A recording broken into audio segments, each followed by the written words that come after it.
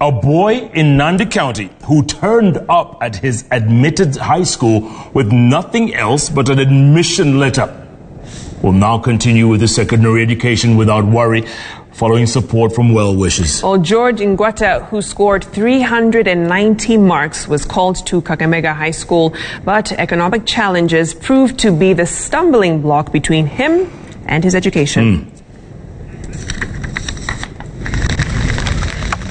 We meet with 14-year-old George Ingatwa at Kipsugur village in Nandi County as he goes about his chores. George managed to complete his primary school education at the ACK Kipsugur Primary School, as his teachers sponsored him through the 8 years. But upon his completion that saw him garner 390 marks and securing an admission at the Kakamega High School, the burden has become too much to bear for his family and teachers as well. George, ako na haja na kusoma. Mahali nitatoa karo. Hakuna.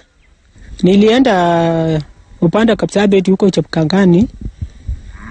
Wakasema hawana nini, hawachukui watoto wengine. Wenye wamechukua tu wametosha.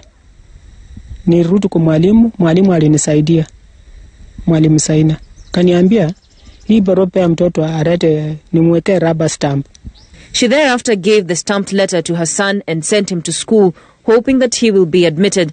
He had a letter on his hand, and he said, "I've come to school." He got a border rider who brought him to school on that very day, very early in the morning.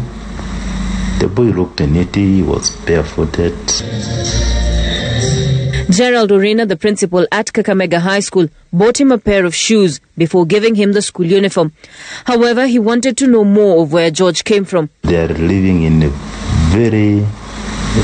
very poor state, as I can say. The mother looked sickly.